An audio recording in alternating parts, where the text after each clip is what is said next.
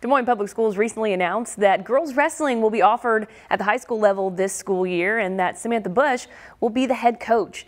Rather than each DMPS school fielding their own team, they will compete as a district-wide united team. Assistant coaches will be assigned to each school and Bush will rotate between all of them. She says the lessons that are learned from wrestling can benefit students in their everyday lives and that her main goal for this season is to encourage girls to give wrestling a try. I think numbers are going to grow more than they already are. Girls wrestling is already the fastest growing high school sport in America. And I think by giving girls opportunity to wrestle against other girls, it's going to open more doors for them and there'll be more numbers and more participation.